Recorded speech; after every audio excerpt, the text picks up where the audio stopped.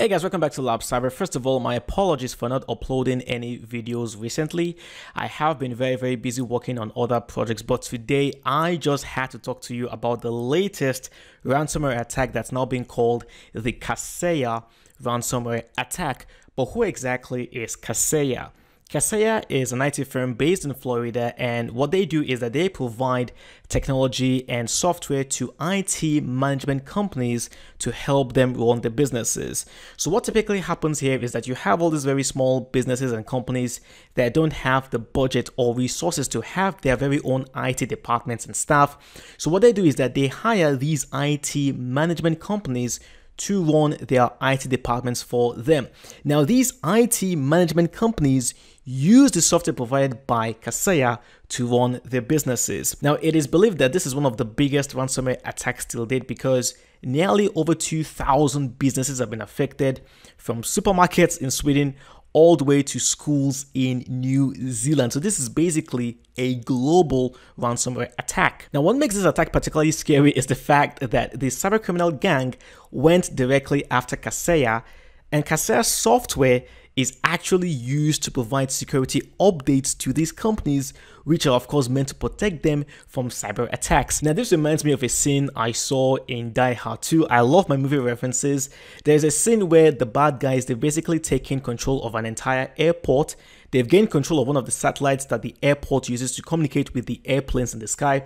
And now the good guys, they want to regain access to that satellite. So what they do is that they get the best technician, and then they send a security team to accompany him to protect him while he's doing the job. So on the way to the satellite, the technician, he's very nervous, he's complaining, he's saying, look, this wasn't part of my job.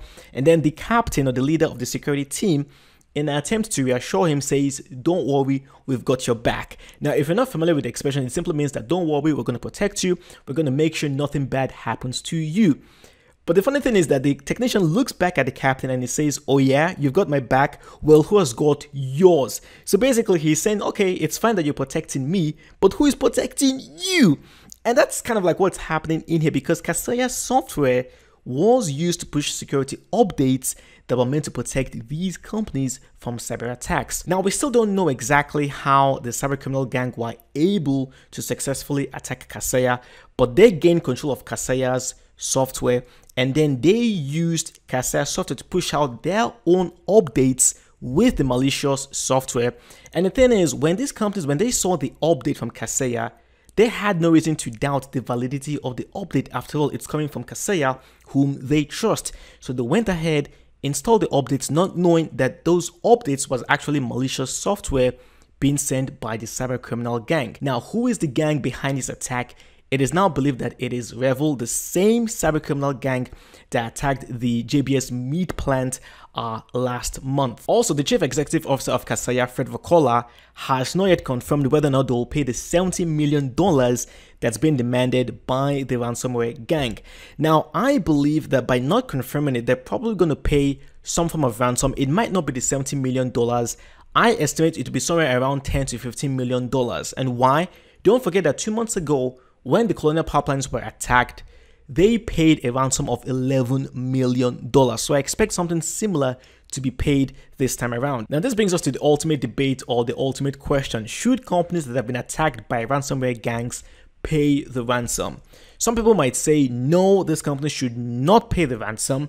But the thing is, it's not that easy, because the data that's often been hijacked by these gangs is very often very critical data that these companies need in order to run. Without that data, they might go bankrupt, they might not be able to function. But at the same time, the fear here is that if these companies keep on paying the ransoms, this will simply embolden these criminal gangs to keep on attacking companies, and they could use the money that they've gained to hire new black hat hackers or even deploy new kinds of technologies. So it's a very complex, and it's a very complicated issue. But with that being said, I'd love to hear from you in the comment section below. What do you think? Should companies pay the ransom, or should they just say no? We're going to do our best to restore our data by ourselves, regardless of what the cost is.